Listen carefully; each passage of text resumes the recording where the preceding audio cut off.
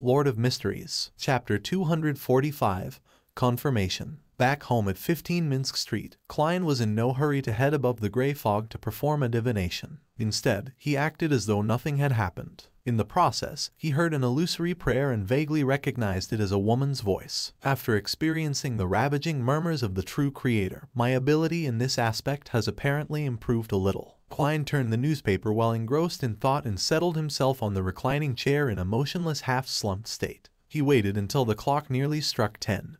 Before putting down what he was doing and went to the bathroom on the second floor to clean himself up. Entering the bedroom and pulling the curtains shut, Klein went above the gray fog. He saw that the crimson star symbolizing justice was constantly expanding and contracting, and it was also echoing with prayers. Klein spread out his spirituality and made contact. Dressed in a white silk nightgown, Miss Justice appeared in front of him. Her figure was still blurry, as if she was in bed. After reciting his honorable name, Audrey cut to the chase. Ambassador Backerland is a Sequence 6 conspiracist of the Hunter Pathway. He's suspected to have a Sequence 5 assistant. After I obtained detailed information, I got someone to inquire Mr. He has agreed to accept the assassination mission. But the conditions are 10,000 gold pounds or any of the potion formulas of Unshadowed, Cataclysmic Intera, Prophet, and Manipulator. They do not need to be complete. A portion of the formula would suffice. I chose the former and paid an advance of 2,000 pounds. Honorable Mr. Fool, was my decision correct? 10,000 gold pounds. The corner of Klein's lips twitched as he forced himself to focus on the matter. The Sequence 5 assistant should be that Seer Pathway infiltrator. The first thing that should be done is to overestimate the enemy. Would Mr. A have the ability to do it? Would he neglect the job after taking the money? Cataclysmic Intera, Prophet, Manipulator, and Unshadowed are likely Sequence 4 seconds. That is the threshold of a high Sequence Beyonder. It is very likely that Mr. is one of the 22 oracles of the Aurora Order. To be stationed in the City of Cities, Backerland, means that he's second only to the 5 saints of the Aurora Order's upper echelons. He must be the cream of the crop among the oracles. The Aurora Order wields the secret suppliant pathway, which is the direct route to the true creator. As an oracle, he has a high probability of being a Beyonder of this sequence chain.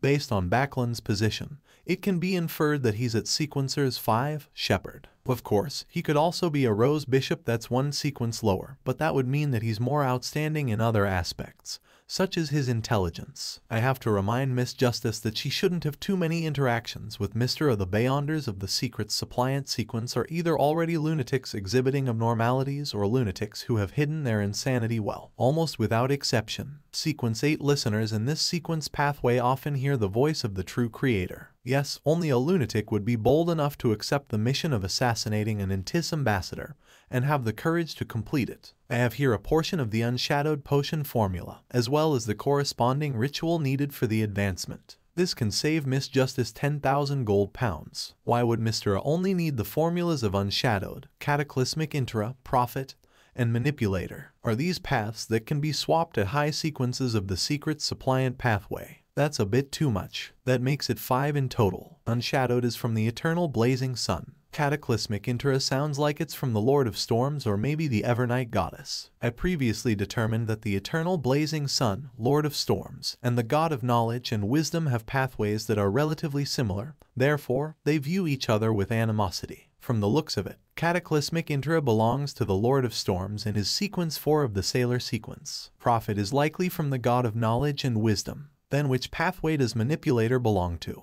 It'll be interesting if they can all be exchanged with the sequence corresponding to the true creator. Yes, I cannot give the Unshadowed formula to Mr. Not even a portion. The Aurora Order members are all lunatics who are always looking for opportunities to take revenge on the world to the detriment of public safety. Items of strategic importance must not be traded with them. This isn't just a question of the bottom line.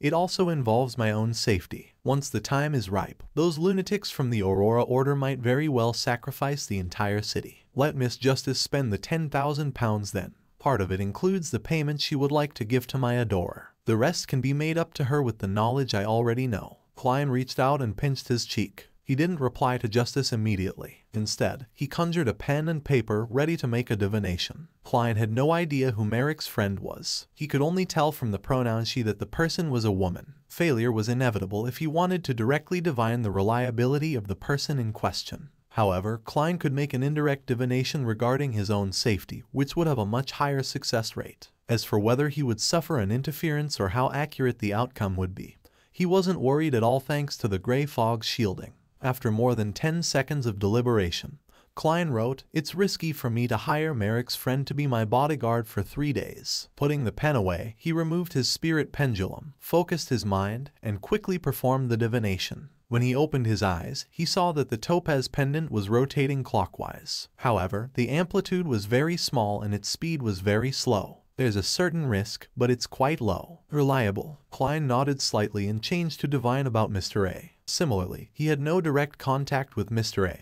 and all he knew was based on descriptions and inference. It was difficult to find out whether or not he was capable enough or willing to keep his promise. All he could do was make an indirect divination. As an excellent seer, Klein quickly determined the direction, and that was to divine Ambassador Backerland. This ambassador had relatively more connections with him, and the information he had about him was even more detailed. Klein knew very well what the other party was involved in, and as a divination target, there were no problems. After some thought, Klein wrote, "Backerland Jean Madden will have his life threatened by Mr. A." To prevent it from failing, he tried his best to make the words vague in this low-confidence divination and didn't require a definite answer. This time, Klein saw that the spirit pendulum was still rotating clockwise, but it had become faster and the amplitude had increased. It means that Mr. A will attempt to complete the mission, and that there's a good chance of success. Klein slowly exhaled and began to respond to Miss Justice's prayer. "Sure, there's no problems with your decision. You absolutely must not show yourself when entrusting this mission.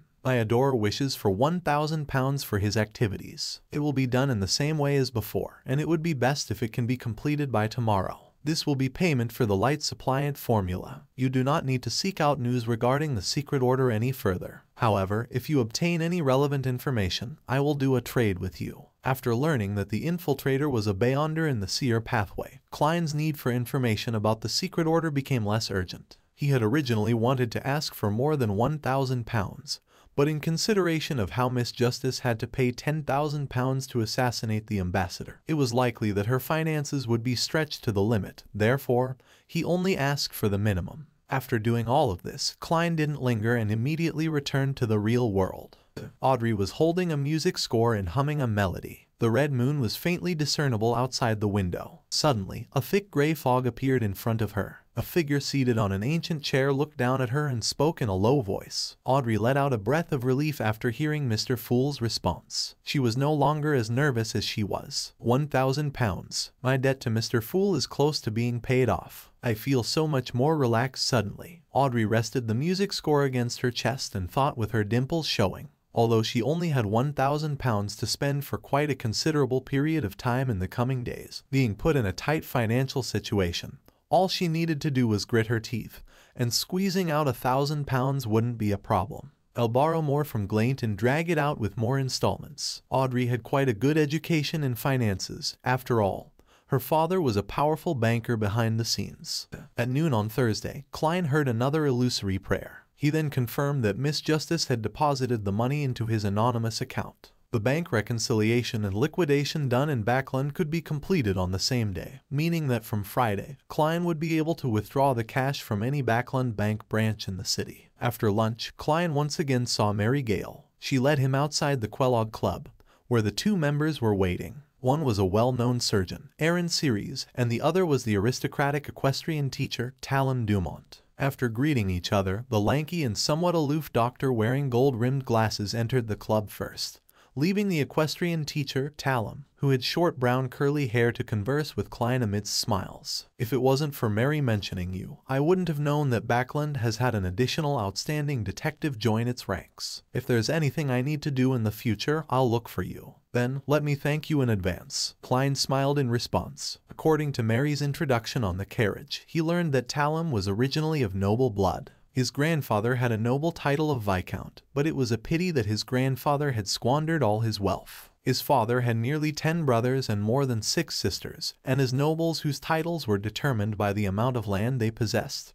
Once the amount of land went beneath a particular standard, the hereditary nobility title would be reduced. However, that also depended on the king's mood. Talon was unlike the other children of nobility who could obtain a considerable sum of money when they reached adulthood. and due to his grandfather's reputation, he had no means of entering the government as an employee, or to be a butler of another noble family. Therefore, he could only play to his advantages and became an equestrian teacher for many nobles. His income was quite sizable, with about £400 a year. Sigh, divorce really leads to poverty. It was unknown if Talum was hinting at Mary Gale's situation or if he was reminded of his grandfather, who seemed to be more of Antis ancestry. Unable to engage in the conversation, Klein followed him into the Kellogg Club, where he saw a large, brightly lit hall. Chapter 246, Strange Omen. Aaron and Talum left the Kellogg Club after they separately completed the nomination form. It wasn't a weekend. The former had 2 more operations in the afternoon, and the latter had to teach Viscount Conrad's youngest son horse riding. The teenager needed to ensure that he didn't embarrass himself during the Backland social events in the second half of the year. Klein watched the manservant dressed in a red vest and a maid in a beautiful dress come and go a few times before finally delivering him his own proof of membership and a badge with the symbol of the Frost constellation engraved on it.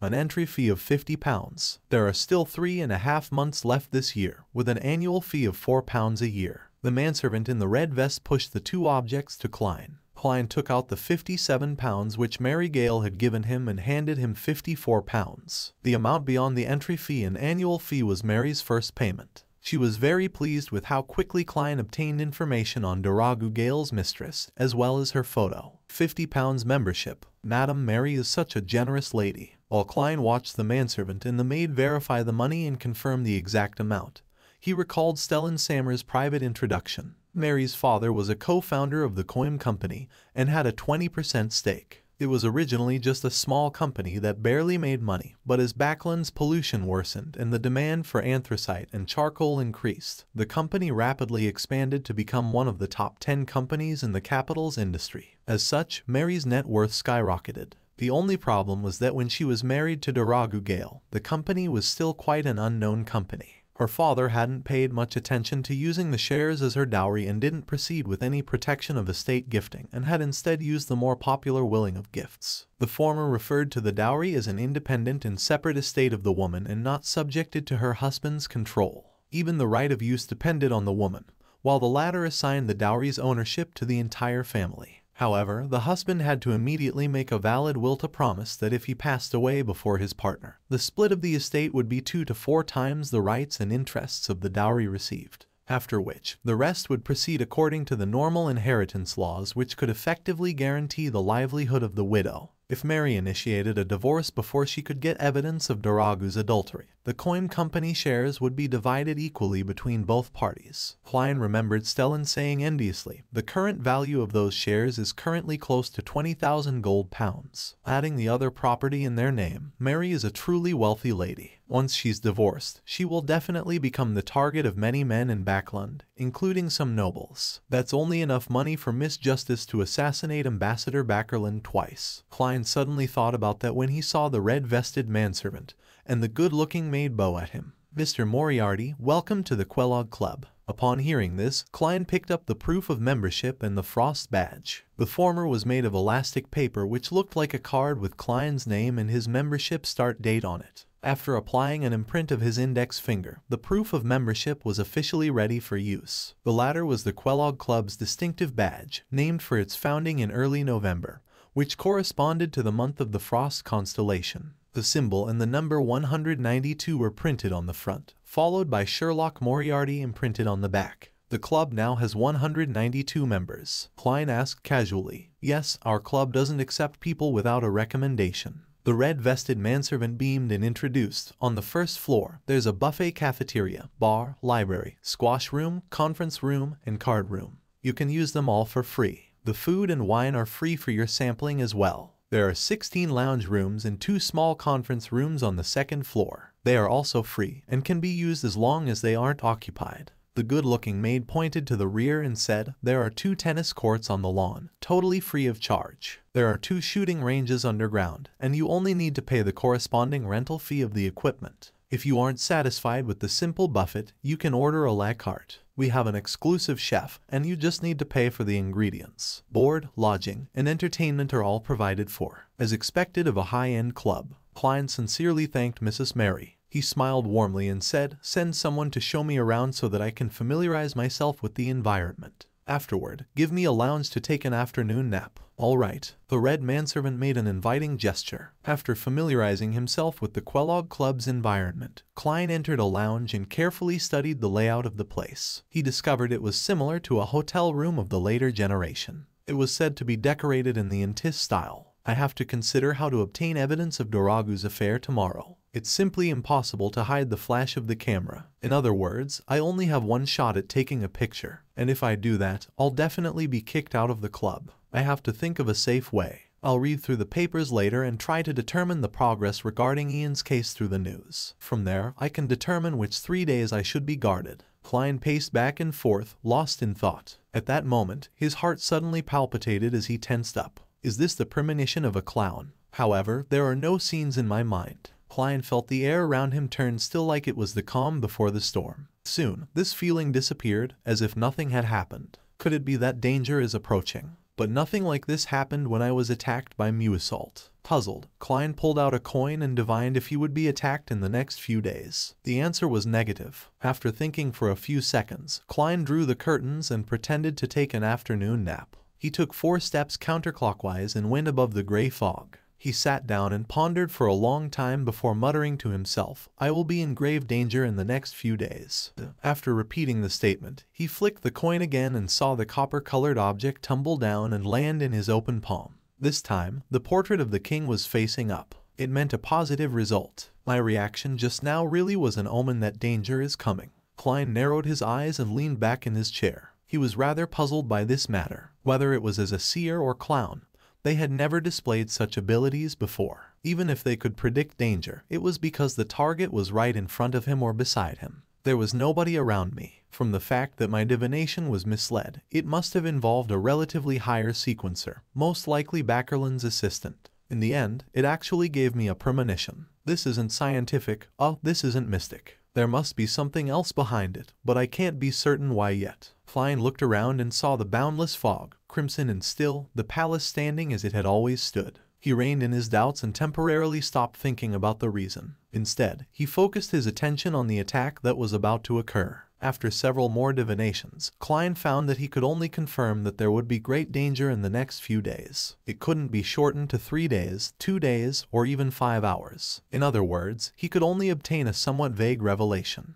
And in a dream divination, he saw Ian dressed in his old coat, standing in the street with the elegant gas lamps and the blurry crimson moon behind him. Other than this image, there was nothing else. How should I interpret this? Klein thought for a moment. He could only assume that this was the prelude to danger. Without further delay, he returned to the real world, left the Kellogg Club, and went to the nearby Hillston branch of the Backland Bank to withdraw the remaining £100 from his account. The sum of £1,000 from Justice hasn't been cleared yet and reconciled. Without the corresponding information sent to the branches, the account wasn't synchronized, and, theoretically speaking, there was a loophole. Klein could withdraw £100 from another branch and seize the opportunity when all the accounts were out of sync. However, this was only in theory. In order to avoid similar acts, the banks had many rules on anonymous accounts. First, it was to enhance the transmission of similar information in the same city. Second, it was to limit a single withdrawal to no more than £500. And third, if the last withdrawal wasn't done locally, a telegram was needed to inquire about it.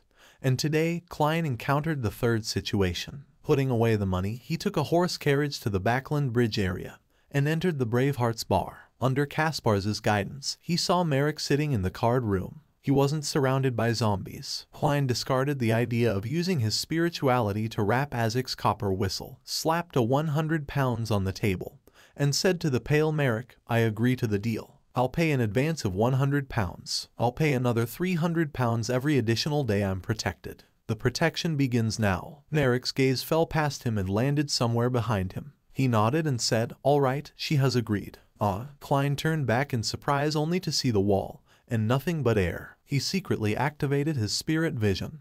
He but failed to discover anything. Merrick stuffed the £100 into his pocket and said indifferently, you can return now. She has begun protecting you in a hidden way. If I hadn't divined this beforehand, I would definitely think of all of you as cheats. Klein surveyed his surroundings and deliberately acted as though he left with clenched teeth. Along the way, he would occasionally activate and deactivate his spirit vision, constantly observing the outside through the carriage windows, but he didn't find his so-called bodyguard. Back at 15 Minsk Street, Klein closed the door, went into the bathroom, turned on the tap, and washed his hands. The sound of water splashing disappeared as he shook off the water droplets and wiped his palms with a towel. Then, he raised his head to look at himself in the mirror to inspect his appearance. At this moment, he saw himself phasing away in the mirror before transforming into a woman wearing a black regal dress. The woman had light golden hair and blue eyes. She looked very delicate, but her face was abnormally pale. She wore a small black bonnet, lifted her skirt, and bowed at Klein. This, without hiding his surprise. Klein took a few steps back and leaned against the wall. Only then did he realize that this might be the bodyguard he had hired for £1,000. The image in the mirror quickly dimmed and Klein saw himself again.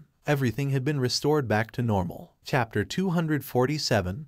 The whole story. The figure in the mirror was clear, but it was as though the woman in the black regal dress had never appeared. Klein secretly activated his spirit vision, but didn't find anything. Did I just hire a female ghost as my bodyguard? She's even stranger than a female ghost. At the very least, one can see ghosts with spirit vision. Klein thoughtfully touched Isaac's copper whistle in his pocket, feeling nothing but its cold chill. Like before, it didn't have any additional changes. She's unaffected by the copper whistle. Seems like she isn't an undead creature. However, I can't be sure. Back then, the copper whistle was buried with me, but the corpses surrounding me didn't act abnormally. Was it because those buried in the cemetery have experienced a send-off by the priests and bishops? When does it work and when doesn't it? When this business with the ambassador is over, and if I'm still alive, I'll go to the cemetery and try to figure out the scope of its effect and its limits. I can't always carry a time bomb like this. Klein washed his face and walked out of the bathroom. Just as he picked up the newspaper in the living room and was going to read it in the living room or bedroom, he heard the doorbell ring. Klein's mind tensed up when he heard the tinkling sounds. He put on his coat, with all kinds of materials in it, and walked towards the door gingerly. He clearly knew that danger was approaching in the next few days. After standing behind the door and waiting for a moment, the scene outside naturally surfaced in Klein's mind. The crimson moon was faintly discernible in the sky. The elegant gas lamps on both sides of the street lit up the wet road. A boy wearing an old coat stood there. His bright red eyes were deep and adrift. Ian Wright. Why did he appear? Isn't this what I saw in my dream divination? Is this the prelude to danger? Klein opened the door and took 2 cautious steps back. Detective Moriarty. Ian took off his brown top hat, bowed, and said in a low voice, I came to apologize. I'm sorry to have involved you in such a dangerous matter. Klein creased his eyebrows and probed. What you should have done is head to the police station. Ian looked around and bowed his head. I just came out from MI9.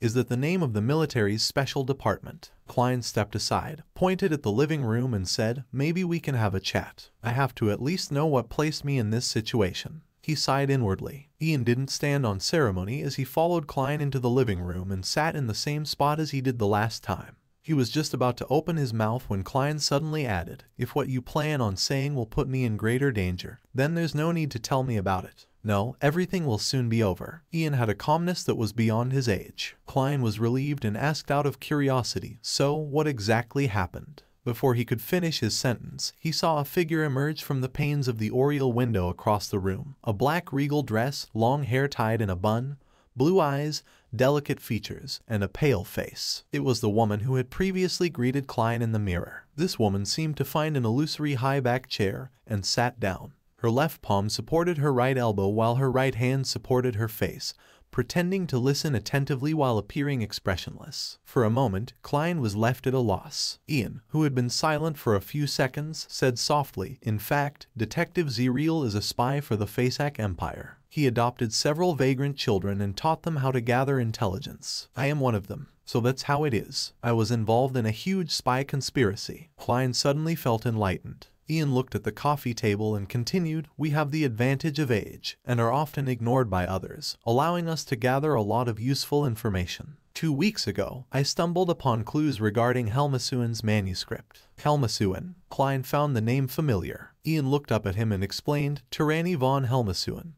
The greatest scientist after Emperor Roselle, a mathematician, a mechanist, and the father of the 2nd-generation difference machine. So it's him. Klein suddenly remembered the relevant information. He wasn't only a great scientist, but also a crazy scientist. He believed that the inherent flaw in the existence of humans could only be fixed through machines. He loved eating sugar as if it was his own energy source. He mysteriously disappeared while researching a third-generation difference machine and was an important figure that every country was trying to find.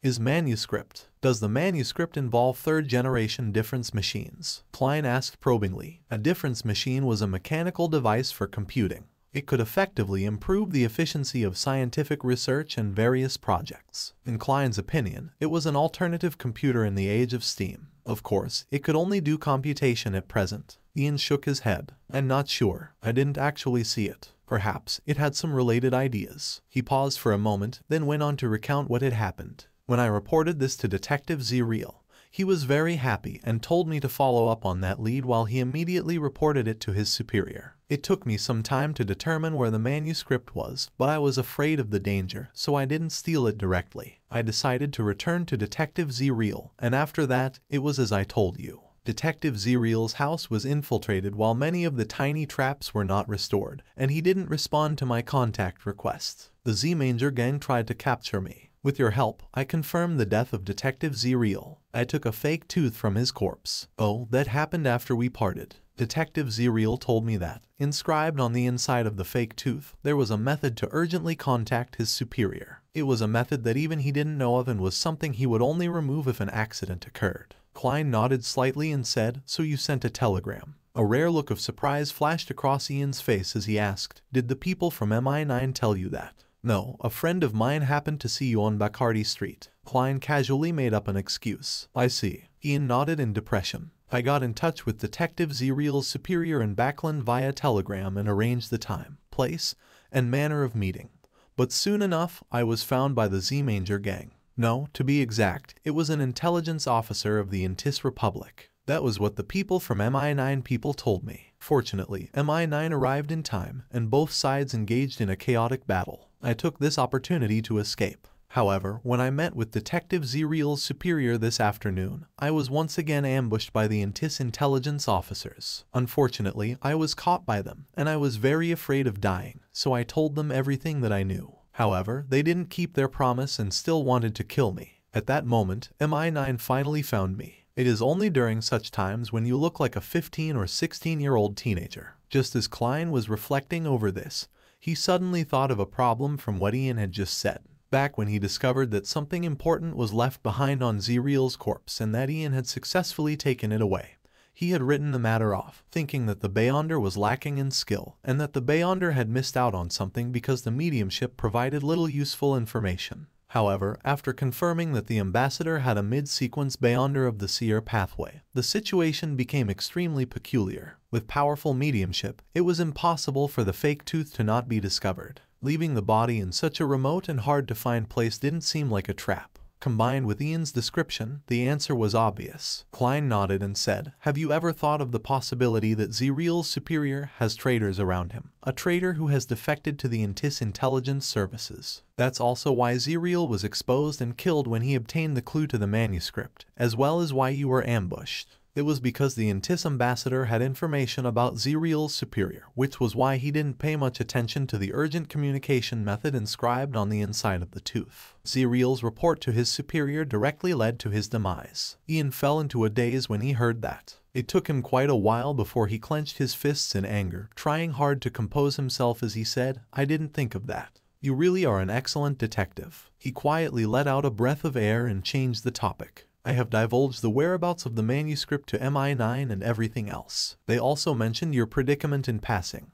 They didn't suspect me of lying, nor did they send anyone to watch me. All of them went to vie for the manuscript. However, with that kind of pressure, no one can lie. Having said that, Ian stood up and gave a deep bow. Please allow me to apologize again. Sorry to have involved you in this. Actually, you don't need to hide anything from me. Having understood the entire situation, Klein smiled and said, no, the main problem in this matter was because I made a mistake that made me end up in my current situation. As he was listening, he used Ian's description of the entire situation and his reflections of the past few days and confirmed that he had made two mistakes. When I discovered that Ian's matter ran deeper than it appeared, I still accepted the request. That wasn't a problem since I only felt that it involved gangs, and there would be, at most, 1 or 2 Beyonders who wouldn't dare expose themselves. But the divination lacked enough information and ended with a failure. This was within the limits of what I could have resolved by myself, and typically speaking, there wouldn't have been any trouble. I could even take the opportunity to come into contact with Backlund's Beyonders. After finding Zeriel's corpse and confirming that the matter ran deep, I should have considered the sensitivity of my identity and decisively extricated myself from this case. I should have let Ian deal with the subsequent matters himself. This wouldn't be problematic and would be a rather careful choice. One of the mistakes I made was that I didn't flinch or reveal anything about Ian when New Assault came to me. I only thought that he was from a gang, and that there were some Beyonders behind that gang. Who would have guessed that it would involve a figure like the Intis ambassador? Even more so, I never expected New Assault to be so rash. After failing his mission, he didn't threaten, intimidate me or proceed with other options. Instead, he came straight to kill me so that mediumship could be performed. He didn't even give me the chance to regret my decision. As a result, my situation worsened. So, this isn't too subjective or too serious a mistake. The one mistake that really caused me to be in such a passive situation was a tiny mistake I made from the very beginning. I had rented the house and accepted the mission as Sherlock Moriarty without donning a disguise. This resulted in me not being able to flee after my identity as a Beyonder was exposed to the ambassador. Even as I acted horrified and frantic, making MI9 and the police department believe that my taking flight would only be normal, I didn't dare flee. I was afraid that when the ambassador failed to find a target for revenge, he would inform the officials about me. And according to my experience as a Nighthawk, most official enforcers like the Nighthawks, machinery hive mind, and mandated punishers harbor animosity towards uncontrolled Beyonders. They definitely wouldn't ignore me just because I'm a low-sequence Beyonder and would begin an investigation. In time, my looks will be clear evidence. I will then be pursued by high-sequence Beyonders from the Church of the Goddess because I resurrected despite having been involved with a Grade 0 sealed artifact. There's no chance for such matters to be suddenly forgotten or thought of as nothing by others. I had to plan for the worst-case scenario in advance, and if I only reacted when the ambassador took action, it would definitely be too late. Whether it's an assassination, finding a bodyguard, or buying items, all of them will require time. Only if the ambassador and his assistant dies or attention is diverted to the investigation of his death will I be able to resolve this latent danger. His assistant doesn't have an official status, so he can't interact with the officials. For a mere Sequence 9 or Sequence 8 at best, someone whose whereabouts are unknown, there's no reason to go through the effort to report me. Of course, his death is the best outcome, then there won't be any latent danger. Compared to finding Mr. Azek for help or having attention placed on me because of Zerominus 8 again, as well as being pursued by high-sequence Beyonders, assassinating the ambassador is the relatively simpler choice. Even if it fails, I can only bear one of the two outcomes. Sigh. Everything originated from a small oversight at the beginning. I just imagined that in a metropolis with over 5 million people and few people knowing me while I deliberately avoided the Nighthawks, there was no need for me to don a disguise every day, since it would be easier for others to notice something amiss. Yet, for such a small mistake, I would have to pay over 10,000 gold pounds as the price without having any guarantee of resolving it. I'm really like a clown, with one mistake triggering a chain reaction, only to result in a desperate attempt to balance myself so as to please the audience. This is all because of my lack of experience. This is the first time in my 2 lifetimes combined that I've ever been a fugitive. Once this matter is completely resolved, exposing my identity as a Beyonder would no longer be that dangerous. They would only think that I obtained a potion while finding a bodyguard and not doubt my origins. Of course, I'll have to get used to wearing glasses and a mustache in the future so that the people around me will gradually get used to my new image. In the future, when they ask me about me, they will only think of this new image. Having thought through the entire matter, Klein's laugh became more pronounced, making Ian feel strange. It's time for me to leave. I'll need to disappear for a while. Otherwise, I might be thrown into jail. Ian put on his hat, bade farewell, and left. Klein didn't stop him, watching him disappear into the crimson moonlight, while the woman by the oriel window had disappeared without him realizing it. Chapter 248, Waiting from Both Sides. With both sides being aware of the whereabouts of Helmasuen's manuscript, this matter would come to an end tonight. Therefore, the ambassador would have the freedom to take revenge. Is this the reason for the impending danger? Klein gained a rough understanding of the divination results and the inexplicable omen. If he didn't have the language of foulness charm or the powerful bodyguard that cost him £1,000 for 3 days, he would have shamelessly gone to the police station or the Church of the God of Steam and Machinery's headquarters in Backlund, St. Ireland Cathedral for a temporary stay. He could avoid any possible attacks and await the assassination of the ambassador. As for how successful the assassination would be, Klein wasn't confident either. He had already considered the worst outcome and had a plan for it. But now, with double the preparations, he no longer wanted to avoid it. He would stay at home and pretend that he knew nothing.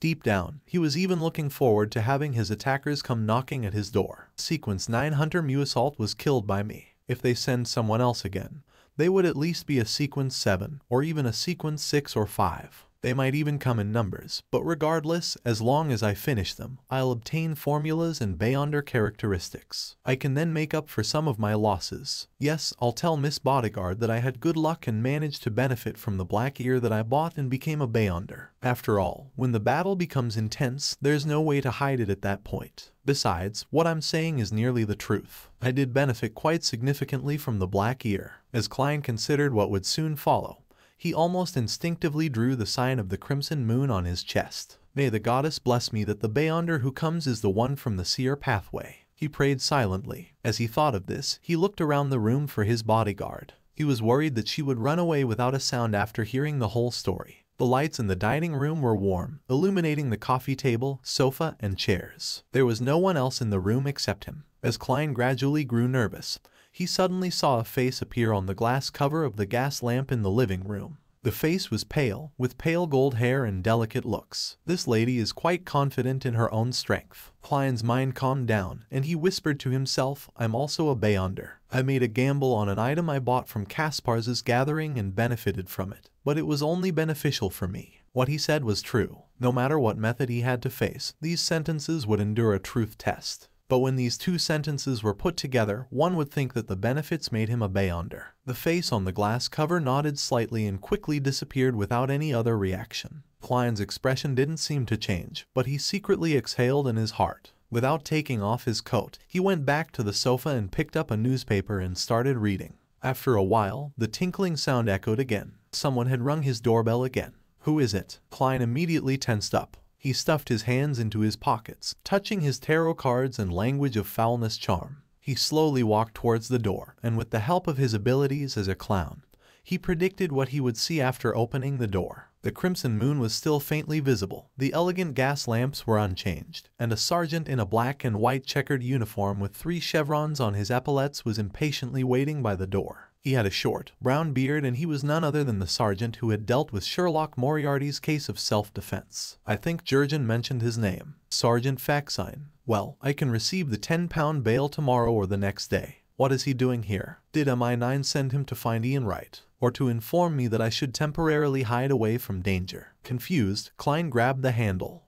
Inside the Intis embassy of Backlund's West Borough, the lights were on. The scent of various perfumes and alcohol, accompanied by melodious melodies, stretched out to every corner. A ball was being held. During his years as an ambassador, Backerland had often held balls at the embassy, inviting the kingdom's bankers, big factory owners, philanthropists, and other well-known, rich and powerful people, as well as lawyers. Random opportunities were also given to some of the lower-ranked merchants. In this atmosphere, he would tell the guests about the prosperity and openness of Trier, and how the Intis Republic was no longer dominated by the likes of the nobles, bankers, factory owners, and lawyers. They, directly and indirectly, took over a large portion of the parliamentary seats, determining the direction of the government policies, enjoying true freedom and high statuses. Today, Backerland was doing the same thing. With a wine glass in hand, he flitted around the guests, as if to prove that he was present at the ball without leaving. They should have gotten the manuscript by now. After learning that Ian Wright appeared at the telegraph office from that trembling detective, I've been putting plans into action. Now is the time to reap the rewards. Backerland, with his thin but classy face,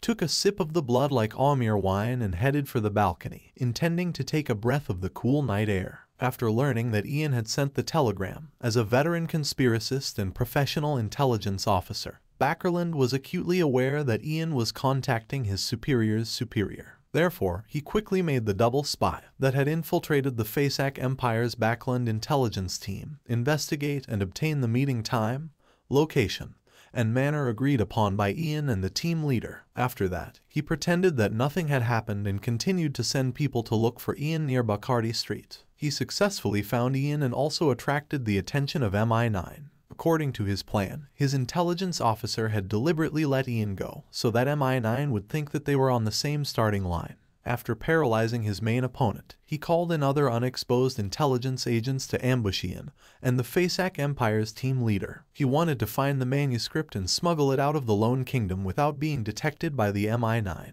The situation had progressed as smoothly as he had expected, but the news that came back in the evening left his heart heavy. People from MI9 had actually appeared. They had appeared despite being supposedly fooled. With Risego around, it's definitely not because of divination. Besides, MI9 isn't good at divination at all. That means we have a spy among our ranks. Let's hope that Risego can be one step ahead of them and grab the manuscript to hand over to Shadow for extraction. Backerland had deliberately organized the ball in order to avoid suspicion, but as such, he was unable to involve himself with the developments. All he could do was pray that his subordinates would amount to something. According to his plans, once Risego succeeded, he would immediately transfer the items to another intelligence officer, one that had never been activated before. Then Risego would lure MI9 away and, by creating some trouble, keep them out of sight and distract them from his partner. During this process, Backerland requested Risego to kill the detective while he was at it. If it wasn't for him, no one from MI9 would have known about it. Everything would have gone smoothly. My involvement with the Z-Manger gang wouldn't have been revealed, and I wouldn't be transferred back to the country. He actually didn't run away, thinking that MI9 would keep protecting him, and that staying at home is safer than running away. Backerland rubbed his face. He had already received orders that after the operation regarding the manuscript had been completed, and he would hand all intelligence matters to the highest-ranking military officer at the embassy and await the arrival of the new ambassador. Backerland was rather reluctant to part with Backland. Despite the bad weather and heavy pollution, Backland was one of the most prosperous cities in the world. Besides, the ladies here are more conservative, unlike those sluts back home. Slowly seducing them into bed and removing their restraint, bit by bit, is a very satisfying and fascinating achievement. Unfortunately, I have to bid farewell to these beautiful ladies, Backerland thought gloomily, and he felt more and more resentful of the detective who dared to put up resistance. As for Risego's own safety, Backerland wasn't worried at all. He believed that as long as Risego wanted to, as long as he wasn't targeted by a high-sequence Beyonder, he would be able to escape immediately. This was because Risego had special Beyonder powers. As he lost himself in thought, Backerland's eyes suddenly lit up.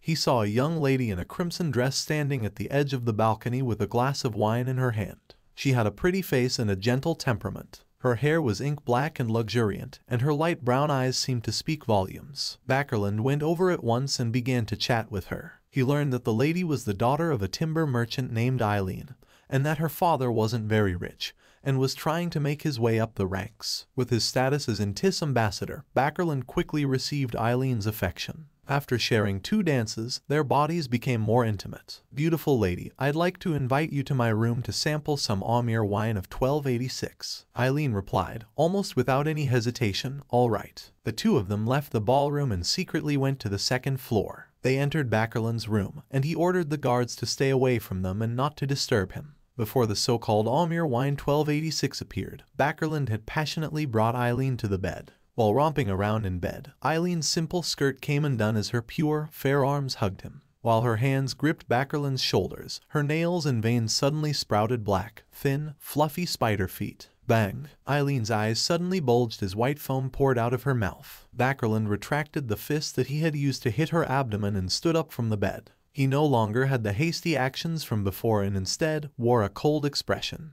Who sent you? Backerland asked in a deep voice. Eileen attempted to stand up, but the pain was too much to bear. Her eyes were filled with shock and fear. Seeing the expression on the pretty girl's face, Backerland smiled and said, it's true that I'm into beautiful ladies, but I know this problem of mine. So, every time I meet a beautiful lady, I'm especially careful. Speak, who sent you? Don't bother resisting. I'm very good at using fire. Chapter 249, The Assassination. Eileen clamped her mouth shut and angrily looked at the thin, smiling face of the ambassador with a touch of terror. Backerland stretched out his right hand, which was covered in a plume of orange flames that danced silently. He took 2 steps forward, making a gesture as if he was pressing his palm against Eileen's skin. This made Eileen think of the descriptions in many novels in which cruel interrogators would use red-hot iron to brand their target's body, bringing about an extremely painful experience. No, I can't be that brutal to such a beautiful lady. Backerland suddenly stopped his outstretched right palm and chuckled softly. He shook suddenly, turning the orange flame into a long red whip. The long whip ignited the air around it, which took on the form of thorns. Pow! Backerland lashed his flaming whip at Eileen, burning her clothes and leaving a dark mark on her skin. Her face contorted as she screamed. "Who sent you?" Backerland asked again in a gentle voice. Eileen's lips quivered a few times before she finally opened them. It was. As Backerland subconsciously listened for the answer, his eyes suddenly turned bloodshot. Oh no. Backerland jerked back and rolled to the ground. In the spot where he had been standing, a flame rose up and formed a wall of fire. Splat, splat, splat. Rain like blood and flesh splattered against the wall and produced sizzling sounds. Some of them penetrated the flame, leaving a thin trail of blood on the ground. At the end of this path was the Intis ambassador, Backerland, who had stood up once again. He saw that Eileen's abdomen had been torn open and 2 arms wrapped in viscous liquid were sticking out from inside. With a sudden push of the 2 arms, a figure drilled its way out from the belly of the beautiful Eileen. It was covered in a thick, squirming blood-red liquid that continuously dripped down, and it was about the size of an adult male. It was hard to imagine that a normal woman like Eileen, with no protrusion in her abdomen, would actually have such a thing hidden inside her body. How was it stored in there? Boom! The body below Eileen's head exploded completely, turning into pure flesh and blood, surging into the form of a humanoid figure, and mixing with the dripping liquid to turn into a strange red robe. The figure revealed its true appearance. It was so beautiful that it looked like a woman. The blood-red robe it wore looked like a blossoming flower under the illumination of the flames. Rose Bishop. As a veteran intelligence officer, Backerland immediately identified the name of the corresponding sequence before him. Sequence 6 of the secret suppliant pathway, Rose Bishop. Every Rose Bishop was an expert when it came to flesh and blood magic. Beyonders at this sequence could hide inside the bodies of others, thereby avoiding all sorts of investigations. But the moment they emerge, the hosts would lose their lives. For the Lord, Eileen's remaining head let out a low cry and closed her eyes forever. The Rose Bishop stretched out its right hand and tapped its chest 4 times in the order of bottom to top, right to left. With the color of blood and the light from the flames reflecting in his eyes, he looked at Backerland and took a sudden step forward with his right foot, passing through the wall of fire. He didn't receive any damage from the fire, with only dark red liquid that continuously dripped down. Backerland retreated once again as he suddenly raised his voice. "Someone, help me." Although his most capable assistant, Risego, and several intelligence agents had been sent on a mission, there was still no lack of Beyonders in the embassy. They were military officials who had received permission from the Lone Kingdom. They were the defensive forces that were available. 1 sequence 5, 1 sequence 6, 3 sequence 7 seconds, and a combination of nearly 10 sequence 8 seconds and 9 seconds. Backerland's voice echoed around the room, but it didn't exit the premises. The music outside didn't stop and the ball continued. It was as though the room had become a completely isolated world. Backerland stopped his shouting, narrowed his eyes, and looked around. The Rose Bishop was in no hurry to act. He said with a chuckle, "It was by your own will, the rules that were decided by yourself. You told the guards not to disturb you or come near, or let anyone close. Yes, I simply magnified your will and rules and made a slight distortion. If you want to escape this isolation, you have to defeat yourself." Backerland's expression changed slightly. What appeared to be the compliance of rules was, in fact, a distortion of them. The characteristic of using the power of authority to serve oneself made him think of another sequence's name. Baron of Corruption. Backerland growled. This was the lawyer pathway, which was sequence 6 of the Dark Emperor pathway. Before he could finish his sentence, Backerland's face suddenly turned extremely gloomy as he blurted out, "Shepherd. You're a shepherd. Who are you from the Aurora Order?" "Mr. A, why are you assassinating me?" The Rose Bishop, no, Shepherd chuckled. "You don't need to know who I am. Accept the Lord's blessings." His body suddenly stiffened before he could finish his sentence. It was as though his joints were covered in rust, and he seemed to have turned into a puppet. Backerland laughed rapturously. The gloominess from before disappeared in an instant. He took out a white handkerchief from his left breast pocket and wiped the corner of his mouth. "I'm glad that you were able to chat with me for so long.